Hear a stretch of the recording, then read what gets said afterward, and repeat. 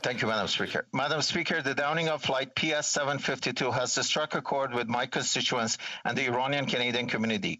The long road to have full accountability, justice, and reparation has been challenging with low transparency on the part of the government of Iran.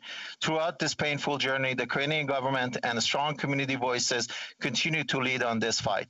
On May 20th, 2021, the Ontario Supreme Court joined this fight and ruled the downing of Flight PS752 was an act of terrorism.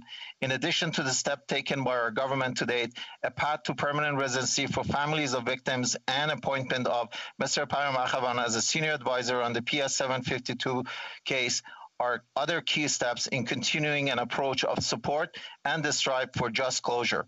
Let there be no mistake. Those who involved will be held responsible through all means and tools available in both courts of law and people. I would like to thank the Government of Canada for their ongoing leadership and support for all who have been impacted.